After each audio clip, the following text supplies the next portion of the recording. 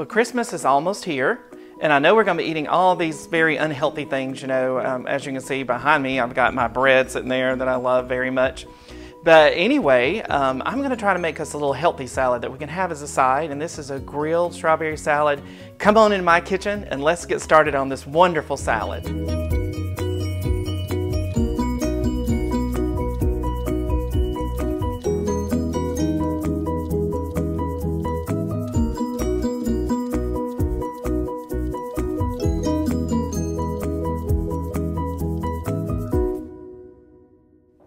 So what I have here is 2 heads of romaine, and then I've got some strawberries. I've already washed them, and now I'm going to chop them up, and then we're going to grill our lettuce. So stay tuned.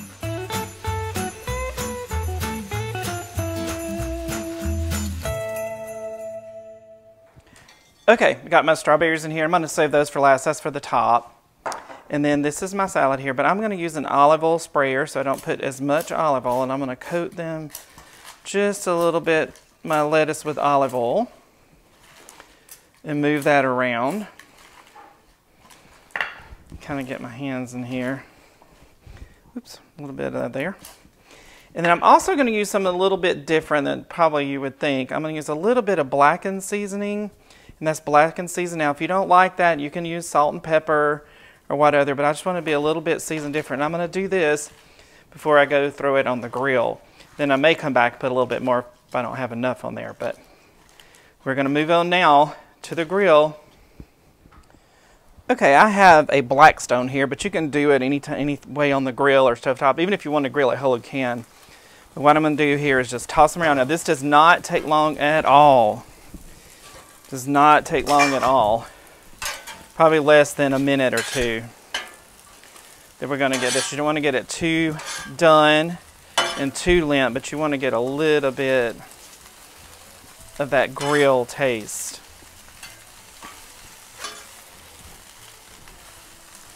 If you don't have a Blackstone, it's been one of my favorite things that I've used and bought so far.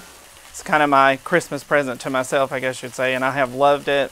Got it back a little bit before Thanksgiving, and I have loved it. So one of the things at Christmas with my family, we always got together, my brother and sister and my mom always made stuff from the farm. This was not one of them. We usually had iceberg lettuce. I am not an iceberg lettuce fan. I know a lot of people like it, but I love more of your hearty lettuces. To me, iceberg just doesn't have a lot of flavor, but on the farm, that's what we normally had, was iceberg lettuce, and then we had all the stuff, the vegetables, the peas, and the corn. My mom makes the best cream corn. I'll have to make that recipe for you one day, but it had to be a healthier version because everything that we did, of course, was not always healthy. A lot of butter and a lot of mayonnaise and a lot of other things were involved in our eating every day. We lived off the farm a lot. Anyway, as you can see, our lettuce here is getting a little bit wilted. It's almost ready to be going back in the pan and finishing up. But it doesn't take very long, as long as you see it start wilting a little bit. And we'll be finished up with this very shortly. It already smells good. I like the smell of lettuce like this. It's really good. All right. This is done. I'm going to put it back in the pan here that I took it out of. When we go there, my cat's jumping on the chair there, so sorry if you see a little jiggly wiggly going on. All right, this is done, so I'm going to put this back in the pan here. And we'll finish this up, and I'll be back with you. Okay, so here's our product here. But what I've done is, let me come around this way.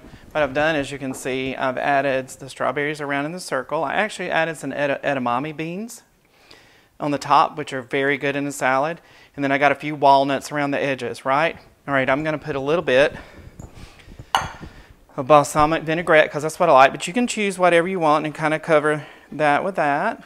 But what the final touch is going to be is I'm going to use a balsamic glaze. That's going to be my final touch. And we're going to kind of circle that around, make it look real pretty. This balsamic glaze. So look at this.